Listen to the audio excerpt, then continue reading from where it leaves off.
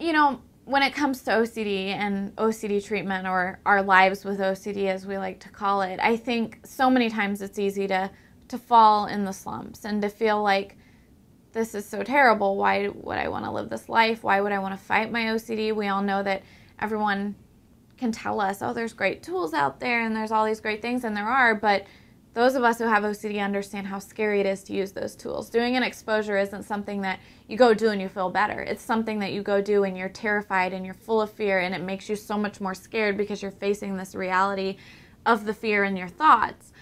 But in the long run, you're able to see success. And I always say, just get your first couple exposures out of the way, because once you do your first 5 or 10 and you're able to see how the treatment works and what CBT can truly do, then it can motivate you to try some of your harder things and to work on things that cause you more anxiety and more fear, all things that you should do with a therapist. But as a sufferer, I think one of the most important things is motivation, and having that external motivation and never losing sight of it. I can't give it to you, I can't tell you how to gain it, but I can tell you how I did and how I do. And for me, it ties into those goals that we talked about earlier. My motivation is my long-term life goals, what I want to do with my life, who I want to be, the person I want to become.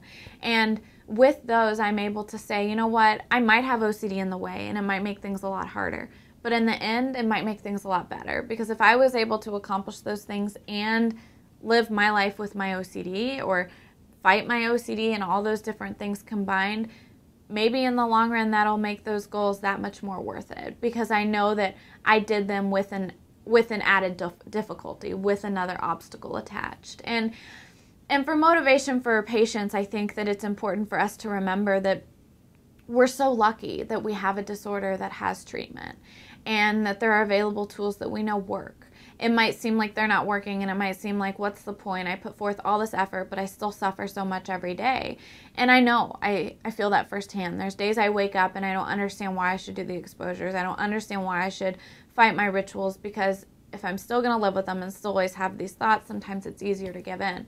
But then I remember the day I went into the hospital, and when I was 15, and I was scared and terrified and just a young girl who was totally hopeless and helpless with her life.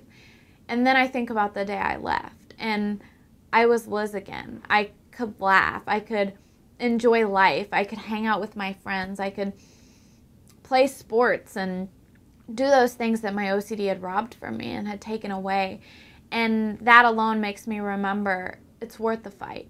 It's worth the fight, not only for your family members and for all those people who can enjoy time with you again because you're able to enjoy your life and your OCD isn't controlling it, but it's worth it for you. It's worth it because you are going to be able to be yourself again and live your life. And we're so lucky that we're in a time where there's great tools and great treatment available. We've got cognitive behavioral therapy. We've got a combination of that and medication and so many different things that you can work out with your psychologist and your psychiatrist to make your OCD work for you, in the sense that the more work you put forth, the better your life's going to be. And it's hard sometimes to put forth the work, and sure, there's days you might and I might take a day off, but in the long run, I think we all know that if we continue to fight our OCD, we're continuing to fight for our own life.